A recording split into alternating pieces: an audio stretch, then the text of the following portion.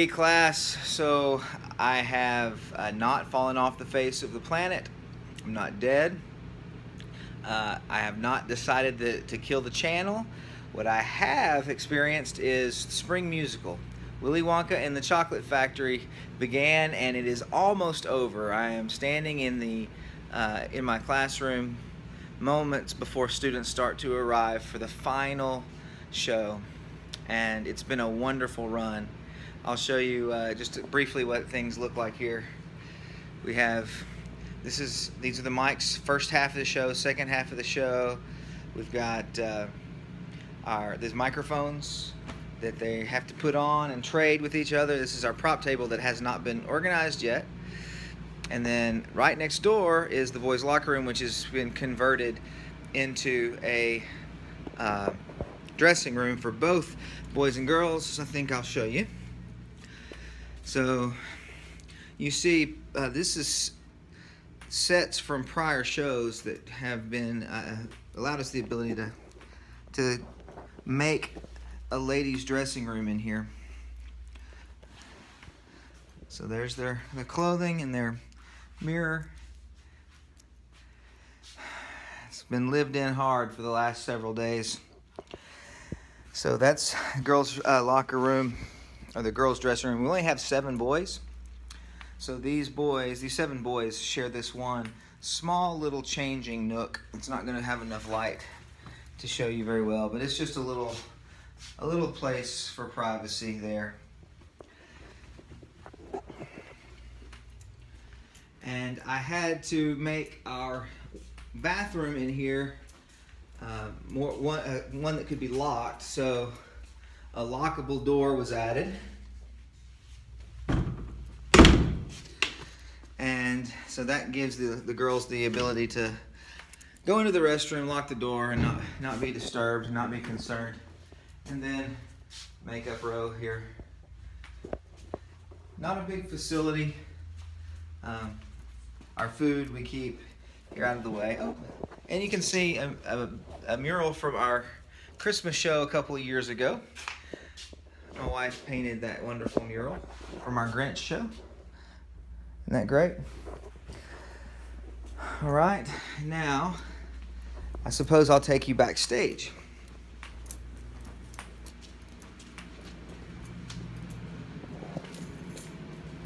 This is the prop room, green room. We walked through the video control room. There, everything's so filthy. Into the backstage area. Very little space for props and stuff.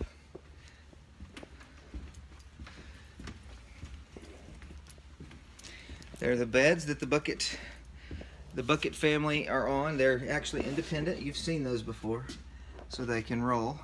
I guess you've seen them before, perhaps not. I've filmed so much I can't remember what I've published.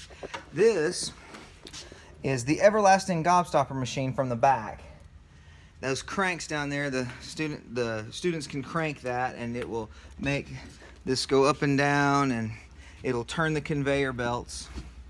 Let's go on to the stage.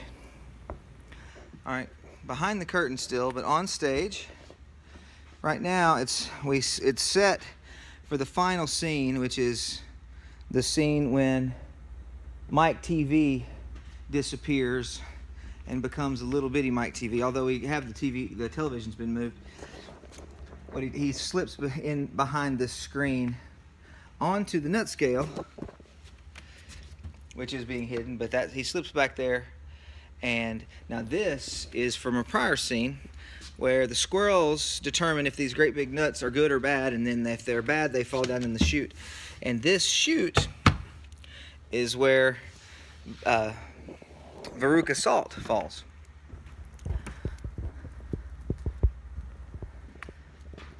Veruca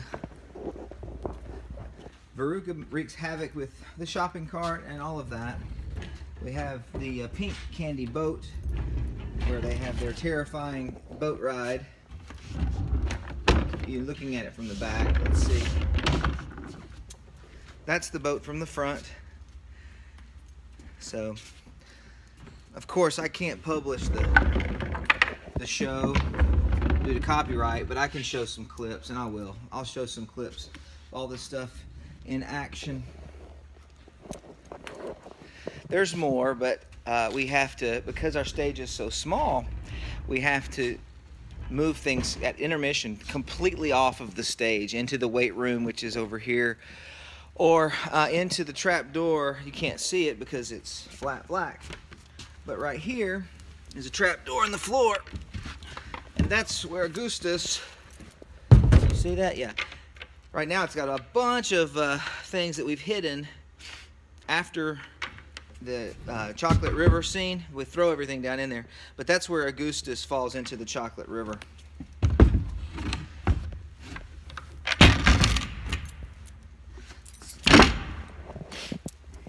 It's been a fun show. I guess I should take you out into the main auditorium. We are a gymatorium, but for the show we do extend our stage out 12 feet from the curtain line.